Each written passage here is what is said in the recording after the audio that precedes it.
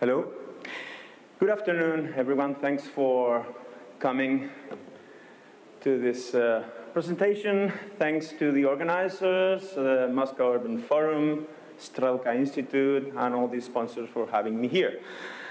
I've been asked to talk about my transition from architecture to urbanist, even though I still feel like, and I am an architect, just to share the view from the Global South and my experience making city from scarcity and how the challenges of an urban world are the same for everyone despite the location or the places we've been working on.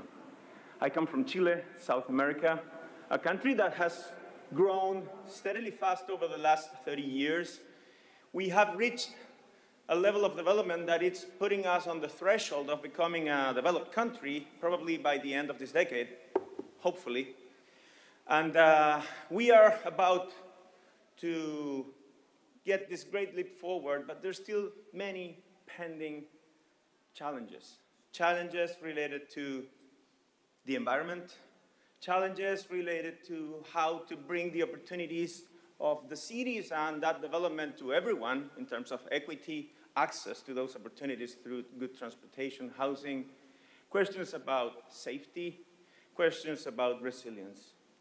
And when I've been asked about how I became an urbanist or an architect involved in urban planning and design, I remember an advice I had when I was an architecture student in first year by Oriol Bohigas, one of the founders of the rebirth of Barcelona in the early 80s. He gave a lecture when I was a student, and he said that architecture was the most political of all professions. And I said, why? Is this an ideological thing or what? And what he was framing is that architecture is inevitable. And it not only affects the life of those who live and use the buildings we design, it affects us all. Because the effects of architecture are spread all over the polis, the city. That's the political aspect of architecture.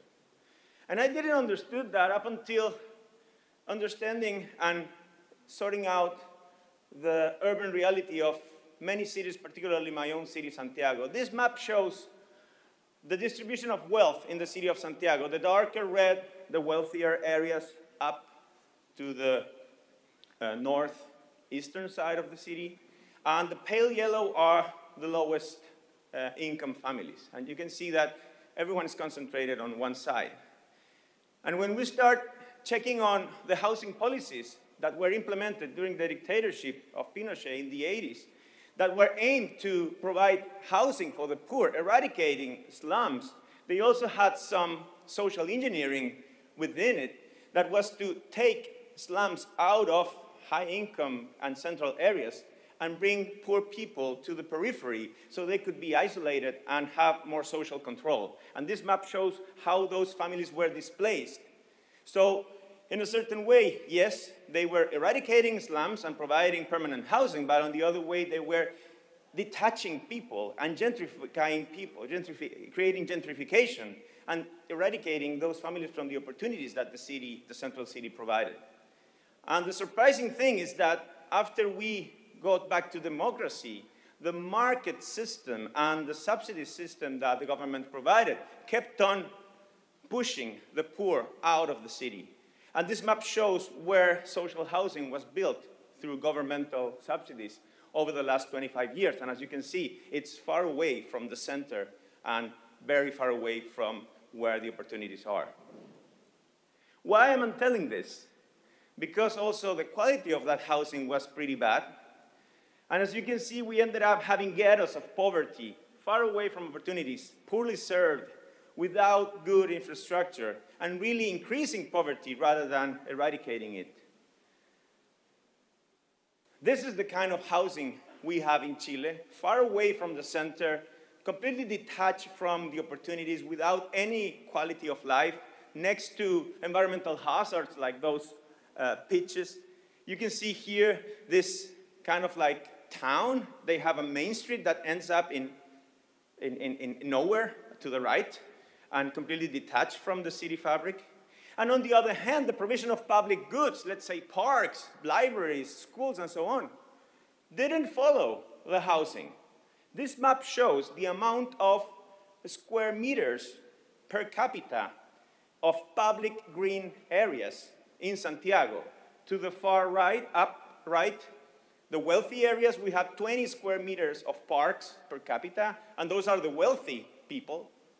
To the lower right, where about 1.5 million people live, most of them low income, we have 10 times less public space available for the poor. Meaning that my son, Antonio, who lives in a house with a garden, who has access to a swimming pool and so on, he can go to a park 3 blocks from home. He can get to know those swans who are a species about to be extinct. He can learn some civic values, and he doesn't need them because he has access to education and so on. And at the same time, in the same city, there's another Antonio who lives in a small apartment, whose family is going through a lot of struggle, and he plays with dead dogs in a vacant piece of land. That kind of inequity, it's a call for architects to get involved in policy, to get involved in planning. I mean, Chilean architecture has been way famous in terms of single family design and homes and so on. But we have failed in terms of urbanism and architecture. So who took care of these emerging demands of these new lower income families that were turning into middle classes? Unfortunately, the retail sector. And as you can see, these blue dots are the shopping malls that began to colonize the periphery in Chile. And they became centers for entertainment. They became the public spaces. Take a look at the far left down there. Sport facilities in the mall. There's two public libraries in the mall. There's 3 galleries, public galleries of the National Museum of Arts. The National Ballet performed at the mall. There's a university campus at the mall because the government was way behind in terms of providing public goods, so the private sector took care of it. And it's not only in Santiago, but also in Concepcion, and now in the historic town of Castro in Chiloé, the mall is kind of like carrying the burden of all these new emerging demands. I'm not criticizing the private sector, but I'm saying that their goal is to increase sales. Their goal is not to fulfill the public needs, and we really need to catch up with it. Second idea, to learn from the beauty of the informal. When I was a student, I started analyzing a surprising event that happened in 1999 in Santiago. This housing policy of providing access to a roof, even though it was in the periphery, was quite successful. And it stopped illegal taking of land, the creation of illegal camps or slums. And suddenly, in the middle of a wealthy area of Santiago, one night, about 1,500 families moved and took over a piece of land in an amazing choreography. They knew exactly where to go, where to put their tent, and they created this amazing kind of like instant city. And they started colonizing this piece of land because they didn't want to have access to a permanent house 3 hours away from where they were living or they were claiming to live. They didn't want to have a house 3 hours away from their jobs, 3 hours away from the schools, 3 hours away from the good hospitals. They wanted to stay where they used to live, renting a room on someone else's house. So they built this camp, and they started negotiating with the electricity company to pay the bills. They wanted to pay the bills, and they had electricity even though it was illegal. They negotiated with a chemical bathroom company, so they got a bathroom like a toilet every 10 families, and suddenly, boom, entrepreneurship came, video club. So these people are poor not because they're lazy, they were poor because they didn't have access to opportunities, and this area in the city, well located, gave them opportunities. They started building the sewage system. They brought water into the camp. They had a kindergarten, and they were playing with the kids about, to the right, the past. center present, and the future of their community. They were willing to add value, and suddenly in just 5 months, they were growing up to second floors. Look at the kind of like the recycle and the capacity of the informality of these families to really add value to that, even though they were poor. They were really asking for policies that could incorporate their capacities, their innovation, and their willingness to stay where they used to live instead of being displaced.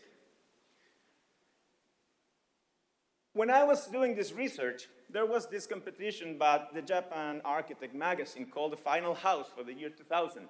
And they were asking, what about the final house? And I said, hold on, how can you think about the final house when there's people that don't even have an initial house?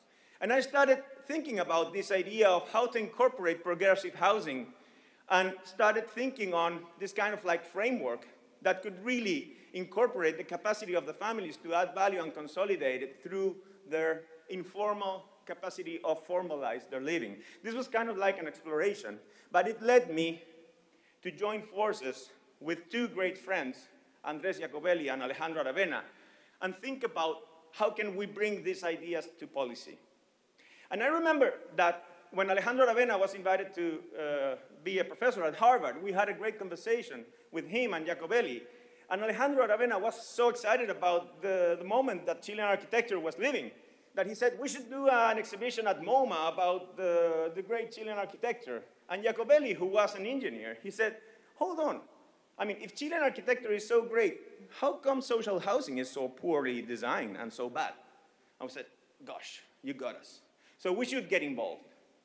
And then we started thinking about how can we get architecture involved into policymaking? How can we influence policymaking? How can we fix the problems of that social housing policy that was really providing roof for the poor, but really taking them out of the opportunities of development?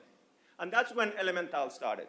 That was 2000, and we began thinking on how to improve the capacity of the Chilean government to provide housing and not think about housing as a car that loses value over time, but really think on the equation that could make social housing to gain value over time and become a step to get those families out of poverty. And why? Because if we scale it up, we can not even solve the housing shortage of Chile, but really scale it up to Latin America and the rest of the world. So the first thing we did was to set up a competition, an international housing competition.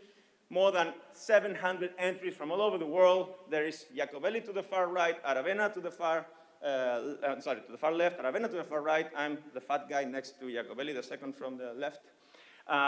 We had a great jury, Mendes da Rocha, Fernandez Galeano, Jorge Silveri, Rafael Moneo.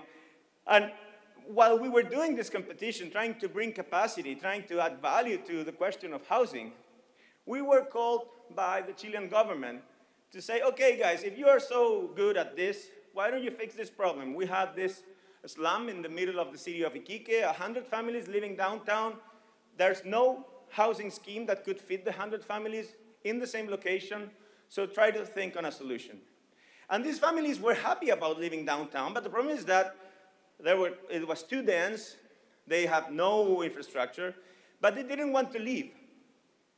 So we started thinking on how through design we can create a neighborhood that could allow for harmonic growth, that could incorporate some standards in terms of acoustics and structural, and everything within quite severe constraints in terms of budget, because the amount of money that the government has for paying for the land, infrastructure, and building the housing was not enough. So then we started playing with that idea and came with this scheme where instead of having high-rise that families wouldn't like, we thought, okay, which units are the ones that can grow? Maybe the first floor and the top floor. So why don't we start overlapping them and interlocking them and creating some kind of like incremental house that we just grant them with the short amount of money, not a finished, small, low-income house, but half of an unfinished middle-income house, and we warranty all those aspects that they cannot do on their own, and then people add value on their own afterwards. We started working with the families. We started doing charrettes, trying to explain them how to do the expansions, what is yours, what is ours. We reduced the consumption of land in order to have at least 5 units where there used to be just 2 units. And this idea of having each family direct access to the street and create these patios and room for growth and personalization. And this is what we ended up having. This was day 0. This is what we expected to be day 1. This is not fancy architecture. Beauty is not on the finishing rather than the process. And we dismantled the camp. And we built trust with the families. And while they were in the temporary camp, we were working with them, doing the charrettes, trying to understand and make them understand where the expansion should go, where they shouldn't go. On the top roof, no, you have to go on the right side or the left side. And also start working with expectations. And this is what happened. This is what they got, an unfinished house. But during the process, they were saving money. And once they moved, they started putting the tiles. There were 2 construction companies that started within the community, and they were specialized in additions to the houses. They painted, they furbished it, and just a few months afterwards, they started having the houses increased with bow windows and all that style.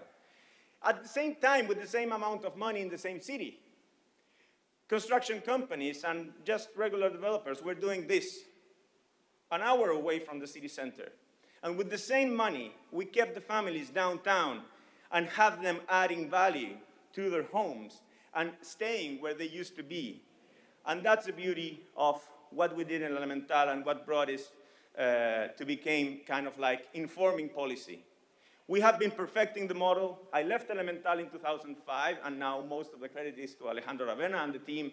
But it's amazing how those ideas influence now the Chilean government. This is the camp I studied in '99, and the Chilean government ended up adapting the Elemental experience to regular housing subsidies, and those families stayed in that community. You can check on the left side, high-income houses next to the new housing. Even though those weren't designed by Elemental, they were influenced by Elemental through the changes in policy that we did.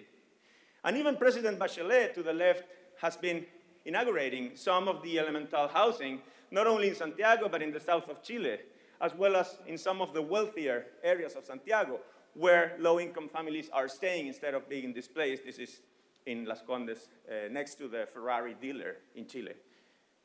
And this is Constitución right after the earthquake, when you can see that the model has been adapting and has been incrementing value over time. So policy, politics, informality, and then infrastructure. How to integrate and share value between the natural and the built environment is another call for architects to really incorporate. And I was called in 2005, once I left Elemental, to participate in a master plan for the urban regeneration of one of the most dilapidated areas of Santiago, the Aguada River Park. Santiago has 2 main rivers, the Mapocho and the Maipo, who are the highest points in the Santiago Basin.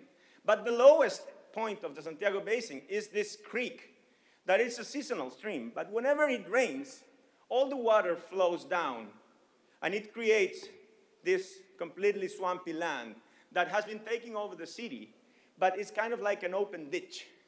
That's a picture of how it looks like now. That's where most of the slums have been located during the mid-20th century. That's where the slaughterhouse is. That's where the jail is. That's kind of like the place where no one wants, wherever you keep everything under the rug in Santiago. And suddenly, we realized that we need to upgrade that, and the problem was that it really floods, and it creates a lot of problems whenever it rains. So the Ministry of Public Works was thinking on how to canalize or do something in terms of hydraulic infrastructure. And the problem was that they did a tunnel, but that tunnel was built 50 years ago, and it didn't have enough capacity.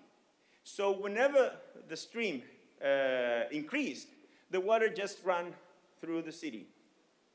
So we started doing an analysis about the potential of that site in the middle of the city, and we said, gosh, we have a great opportunity not only to recover this, but to leverage that amount of money that the Ministry of Public Works is putting towards the hydraulic problem and turn this civil infrastructure into a civic space.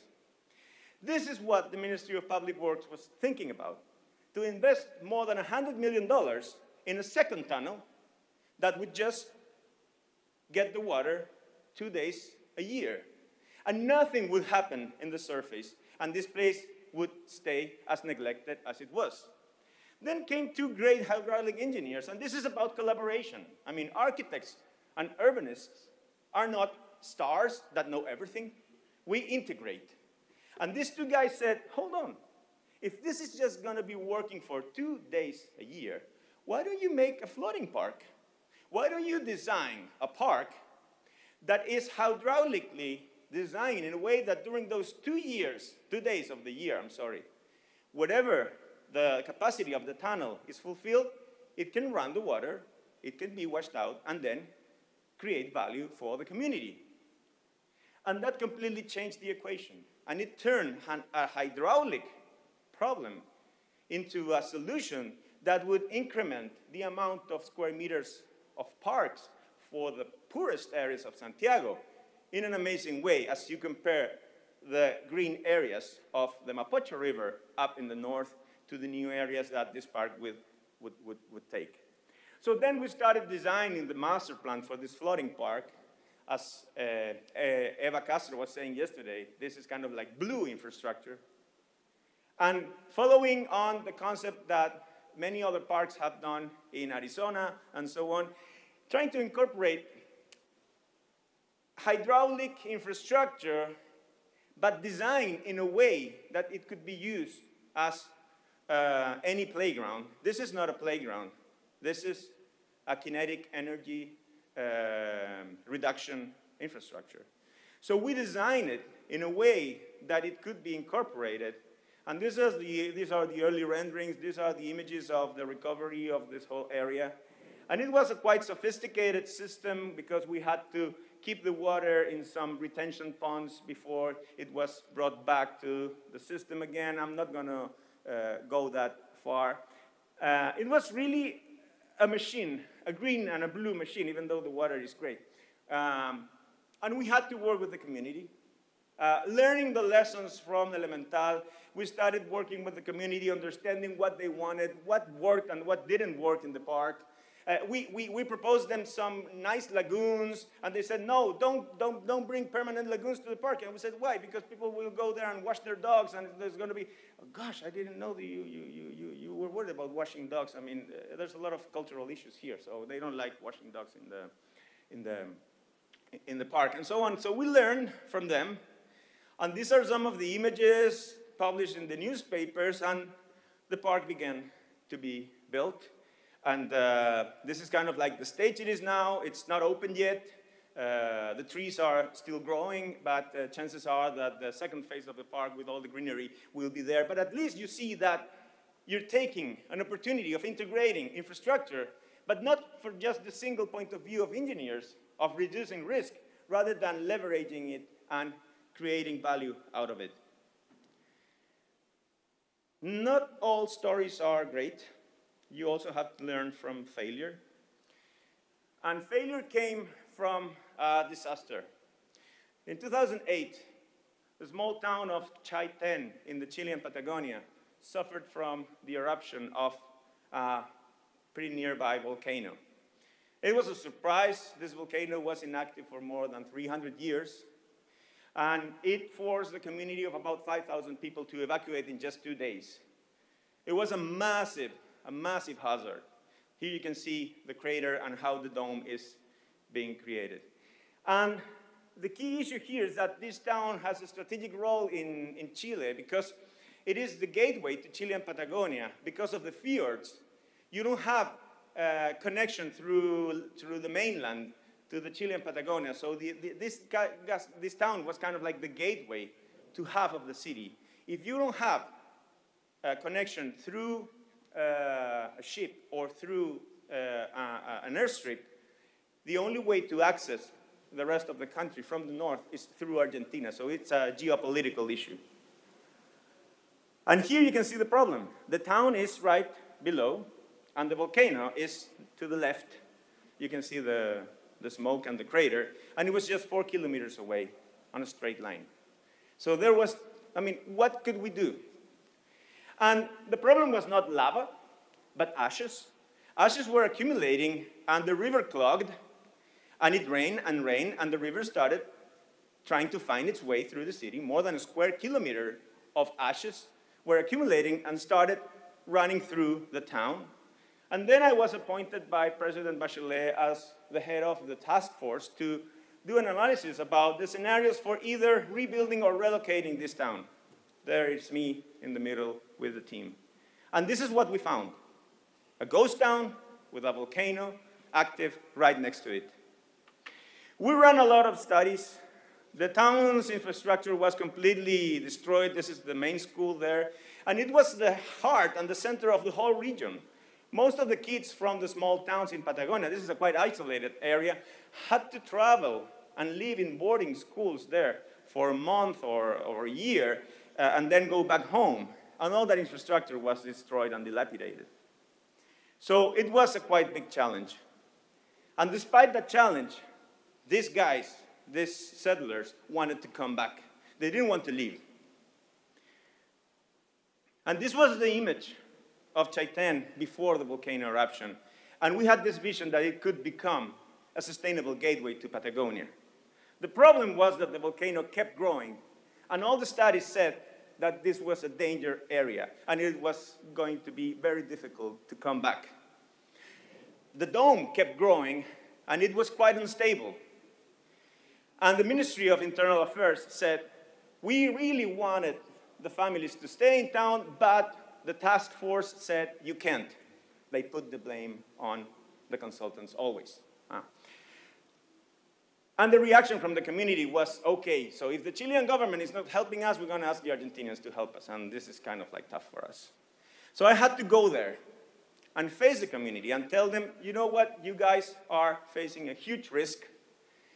And the risk is to have the dome collapsing and to have a pyroclastic flow going through the town and burning everything. A pyroclastic flow, it's a landslide that runs like for more than 120 kilometers fast, and with temperatures over 400 Celsius degrees. It burns everything on its way. And we showed this kind of like animations because we weren't allowed by the government to show the real studies to the community. And they said, "Ah, you're joking, you are such a whatever." They couldn't believe us. And 1 month after, it happened. Fortunately, the pyroclastic flow and the collapse of the dome was partial and not complete, and it stopped just 400 meters before the town. But it gave the Ministry of Interior Affairs the opportunity to say, the town is dead, it's time to move. So we started analyzing, okay, can we do some kind of infrastructure to keep the town there? And we could, but it would have been very expensive and scary to live there. It would have cost about like 5 times the amount of money to really build the town. So we started analyze alternative locations with the help of Arup and their SPEAR methodology. And we ended up running charrettes with the community, with experts, and we found that just 4 kilometers north of Chaitén, there was a perfect location that fulfilled all the characteristics of safety. There was a place to build a new airstrip, there was a best place to build a new port, and it could become the gateway to Chaitén. We even designed a preliminary master plan that could also reply the quality of the existing town and really become kind of like an interesting place in the Patagonia to start over again, a sustainable town. There's some images and renderings of what it would happen. We gave this to the government, and the government started developing its own master plan.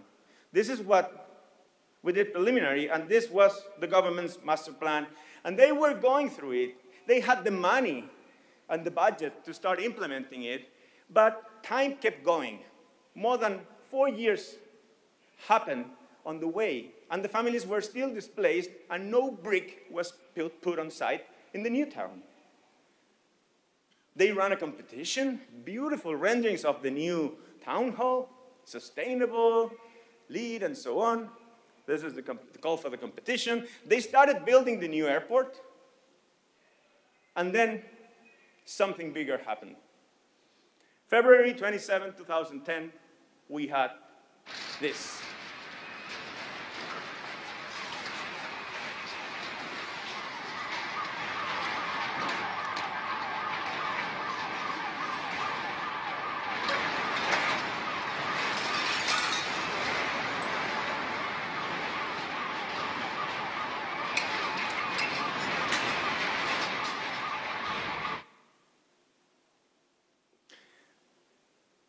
We had the 6th largest earthquake ever recorded in humankind history.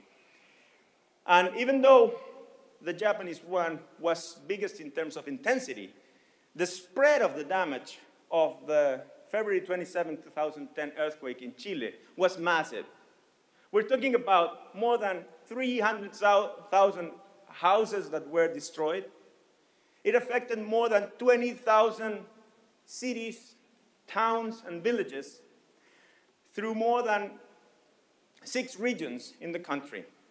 This map was done by a German agency and shows the displacement of the rupture of the fault during the earthquake. And you can see, I mean, it covered a range of more than 600 kilometers. It was massive.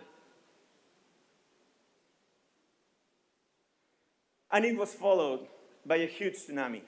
So those who survived the earthquake weren't expecting the wave. This is the town of Dicharo after the wave. This is our main road that is kind of like the backbone of the country. About 20,000 housing units built by the government over the last 20 years were destroyed, kind of like creating a backlash of 4 years in this goal of guaranteeing access for permanent housing for everyone. Even new buildings collapsed. Coastal towns completely destroyed. Ports, fishermen wharves. It was massive. Even Santiago, the capital city, suffered from the earthquake. This is the port of Talcahuano. And this was the postcard of Chile by its bicentennial of independence. Even the island of Juan Fernandez, that it's like 3 hours away by plane in the middle of the Pacific, suffered. They didn't feel the earthquake, so they didn't see the wave coming. We had, despite the massiveness, building codes in Chile are quite strict, so we had only 521 fatal losses. There's still 31 people missing, most of them from the tsunami. But about 370,000 homes destroyed, 79 hospitals, many schools, many children out of school, bridges, towns, and about $30 billion of costs for reconstruction. And the diversity of the damage was huge, because it was not only building main towns, but also social housing, historic towns, fishermen wharves. It was a quite difficult task. And why did I say that the volcano story was a failure?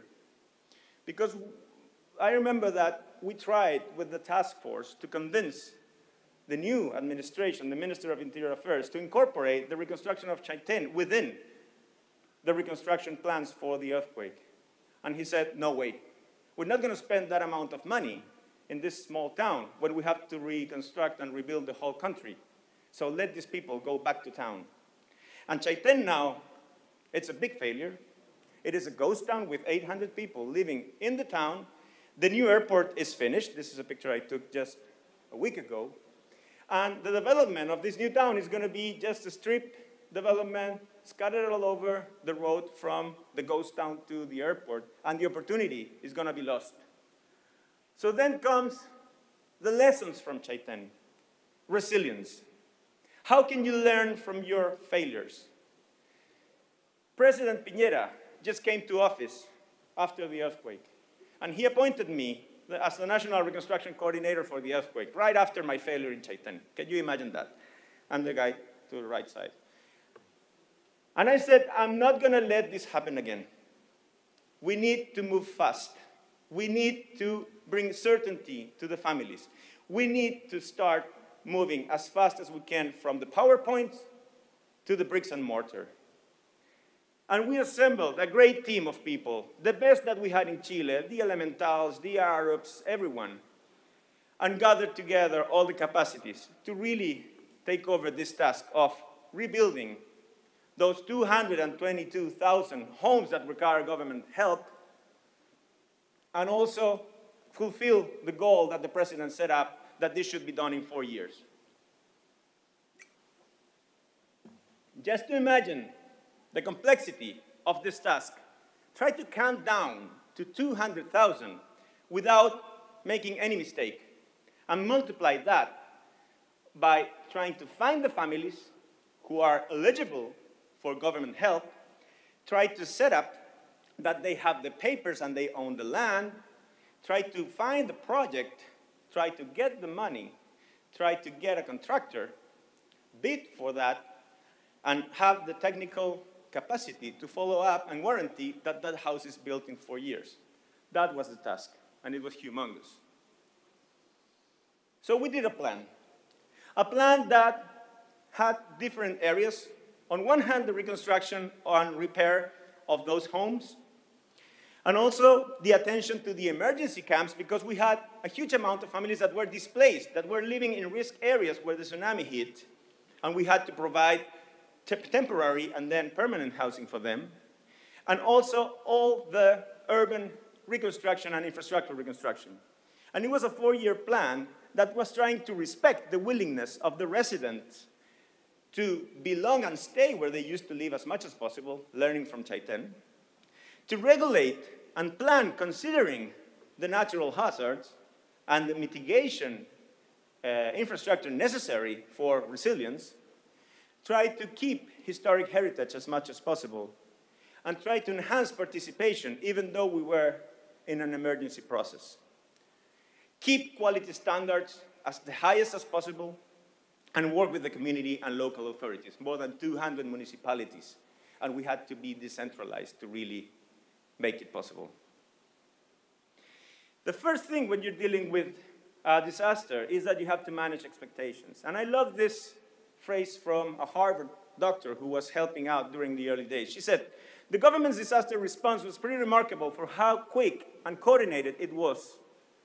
The problem with a disaster is that you're never going to be satisfied, even though you're doing a good job, because it is still a disaster." And we didn't have time to mourn. We didn't have time to really understand that everyone loses in a disaster. And once you realize your loss, then you can start building. And we had a lot of pressure. On one hand, our new president, a quite active guy, started saying that in 20 days, we have done more than the previous government did in 20 years, and it created a lot of tension. The Chilean kind of like humoristic political newspaper started making jokes about the goals and the expectations the president created, and it started bumping back even to us.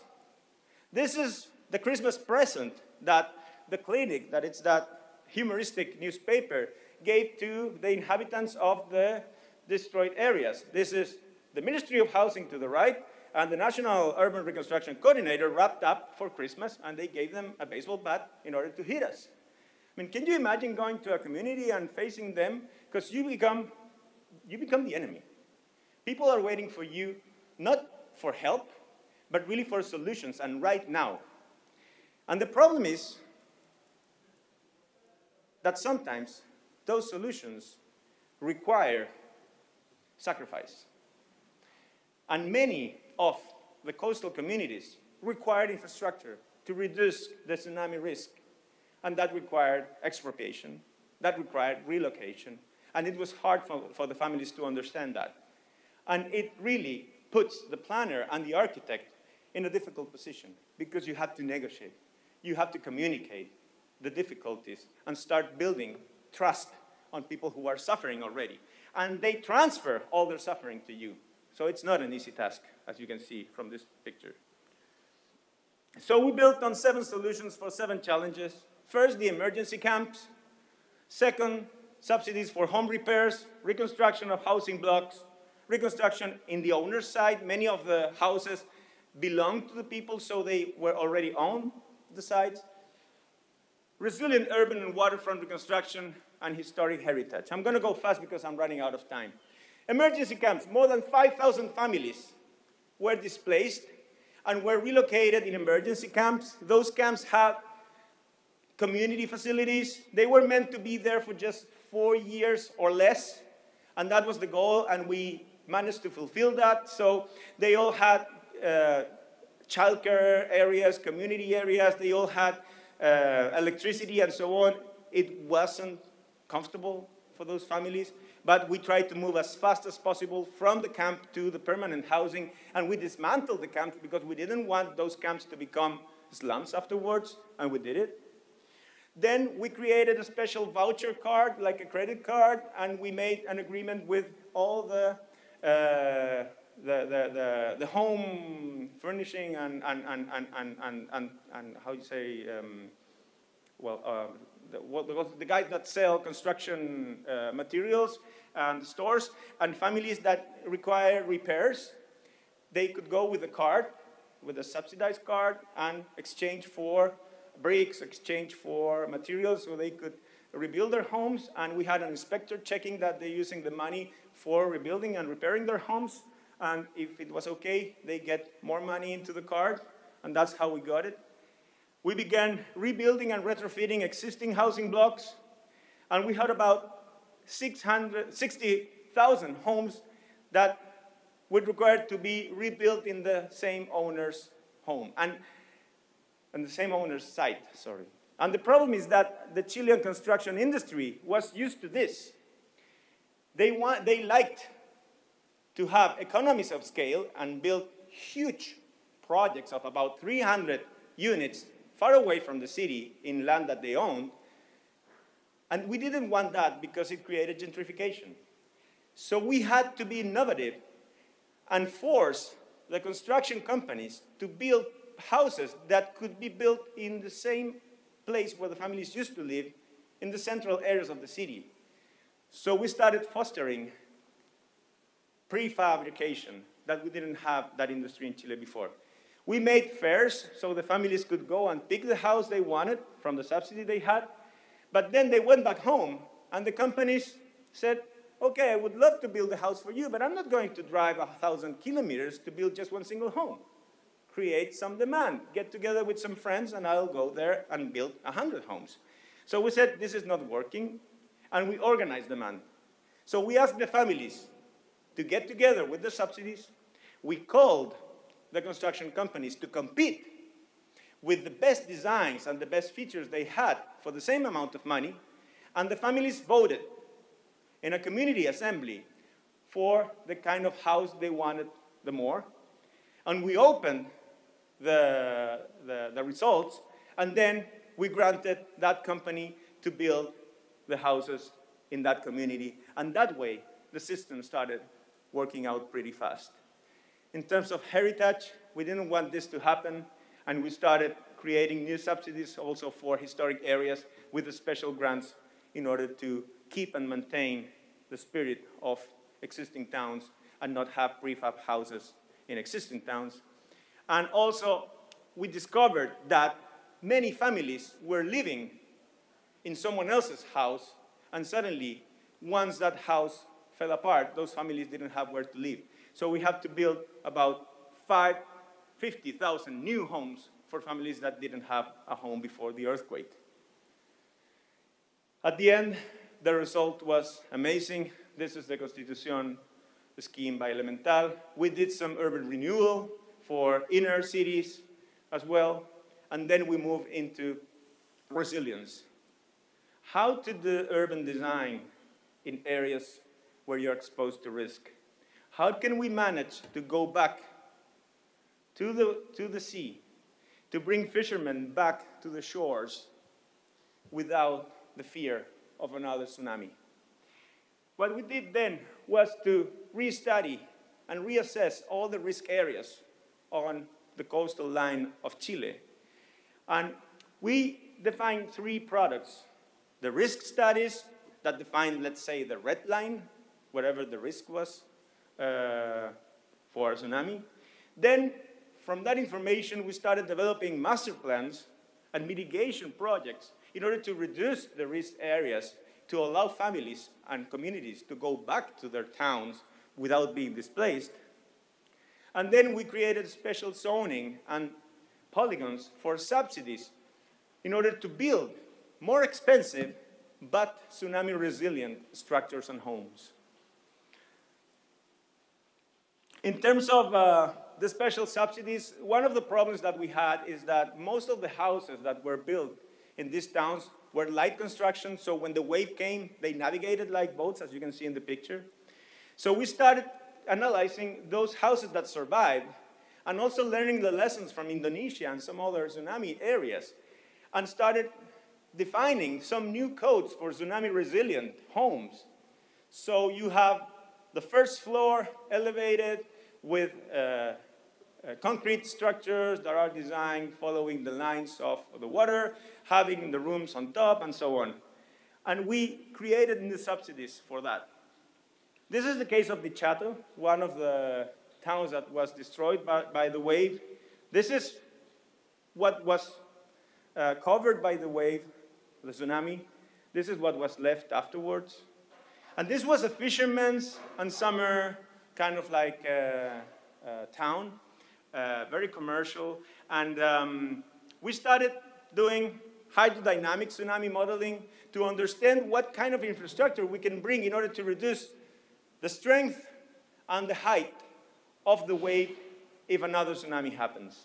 And from that information, we started designing infrastructure, but instead of building walls, we started building parks, because the forest, along with the terrain, the topography, and the wave breakers, bring a capacity to reduce the kinetic energy of the wave at a certain wave that you won't stop the wave, but it will go slower.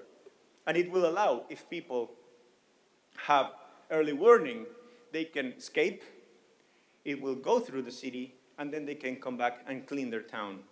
And it will become a park rather than a wall, and it will become a feature of the new town. So this is the master plan. We did 28 of these master plans in different locations and started moving as fast as we could from the project into implementation in order to, let's say, learn the lessons from Chaitén. And in just 2 years, this concept became reality. The fishermen start moving back to their homes next to the waterfront. And we even did high-rise buildings with vertical evacuation schemes where the first floor is where the boats are kept, and whenever the wave comes, it's washed out and the building stays steady. Same with the homes. And even downtown Dichato, that was destroyed, the main street, also the commercial life, the normal life of the city was also part of the plan. And we refurbished the main boulevard so small shops and small businesses could start thriving again. So this is the day after the tsunami. This is the year after. This is the PowerPoint. And this is 2 years after. And this is now. And the people are back.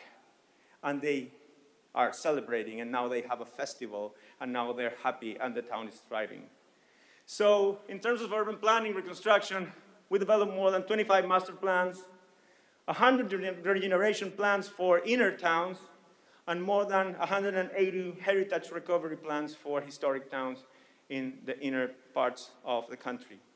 By early 2014, we almost accomplished the goal. 199,000 of the homes were finished, and there's still pending some few because of some difficulties that are related mostly with the construction companies and some things, but we can say that the reconstruction after the earthquake is already finished in terms of the homes, and the urban reconstruction process, it's still going, but it's underway. All of the subsidies were granted, almost all of the houses were finished.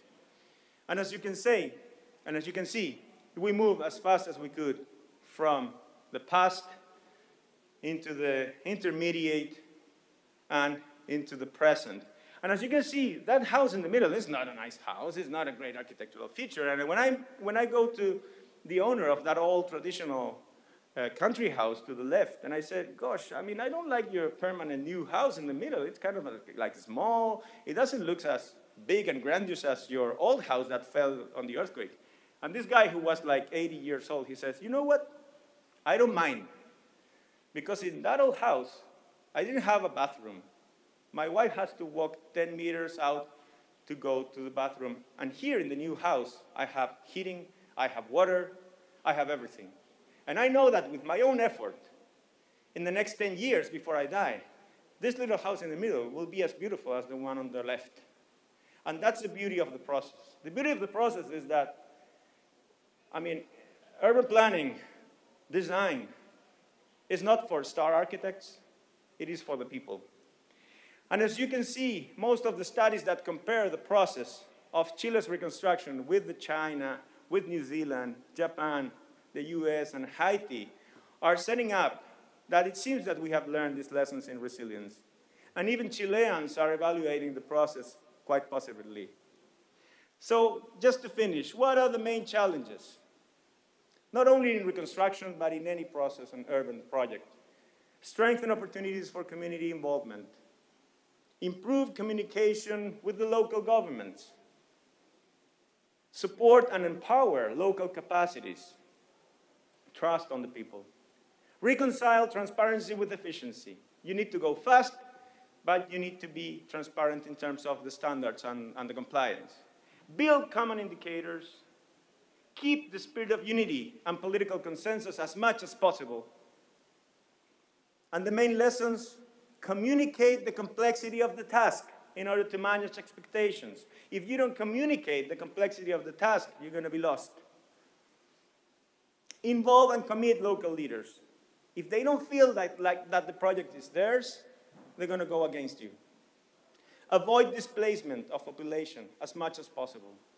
People live, and they like to live where they are. Always incorporate participation or at least alternative solutions whenever possible. And promote solutions for urban resilience and regeneration. And infrastructure, it's a great key for that. So incorporate risk reduction and mitigation works as social infrastructure. It's one of the ways to go forward. This is not a nice job. First, they will criticize how slow you're responding whenever you're dealing with a disaster. Then, once you move fast, they will claim the lack of transparency and participation. And at the end, they will dislike the aesthetics and the quality of the work. When that happens, you're done. Thank you very much.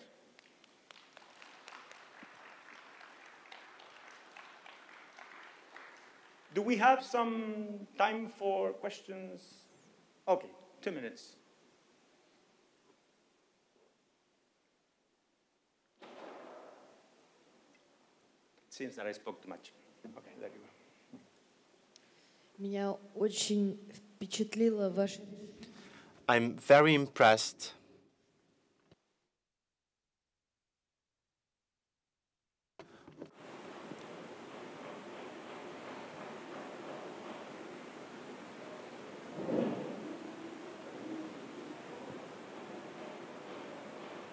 Okay, it's coming.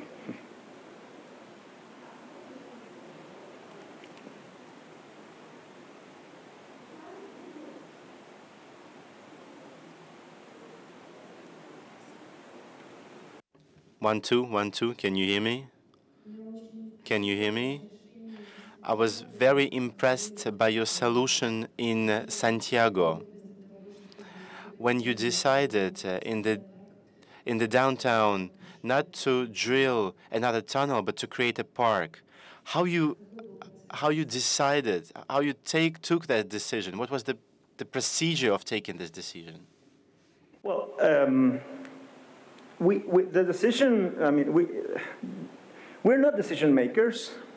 We are designers. So the way we convinced decision makers to really move into this integrated solution wasn't easy. And that tells a lot about the challenges for the profession. Chile has this system at the public investment system where every public project has to go through a social and economic evaluation process. So for instance, if you want to build a highway or a hydraulic infrastructure project, it is evaluated, and the one that gets funding is the one that gets the most benefits with the less investment. Why? Because we are a poor country and they want to really be very efficient in terms of the use of money. And the problem is that the methodology they had for hydraulic infrastructure in place was based on the minimum damage. So whatever solution that arrives to the less cost and reducing the damage of the flooding would get it. So for them, having a park on top of the stream didn't add any value. And we said, okay, come on, I mean, there's a lot of social and economic benefits of having a park in a neglected part of the city. So while trying to convince them and while doing the designs in order to make them understand that the project was feasible in terms of design and engineering, we worked two ways.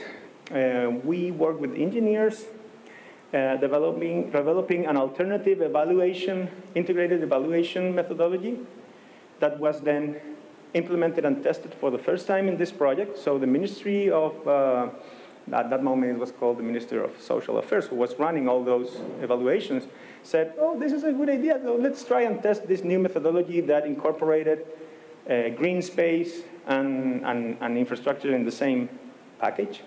And on the other hand, and that's the beauty of getting architects involved in the economic analysis and working with engineers and with specialists in economics and management, was that our solution was cheaper than the underground tunnel. So at the end, the solution was cheaper and the benefits were higher.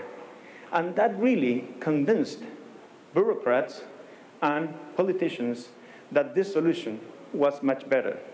The problem is that it took longer to develop and it required a lot of coordination. And those were the main difficulties for this project because the timing for urban projects doesn't match political timing. Because in Chile, majors and governments last only 4 years. And this project took more than 10 years.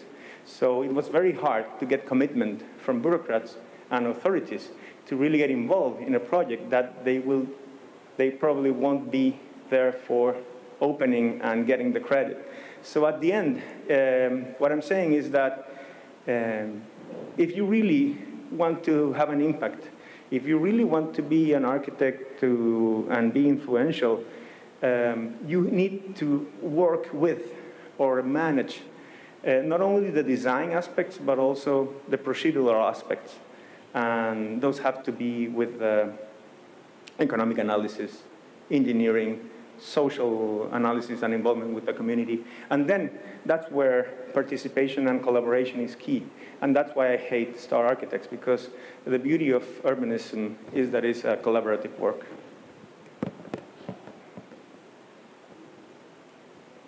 I think we are running out of time.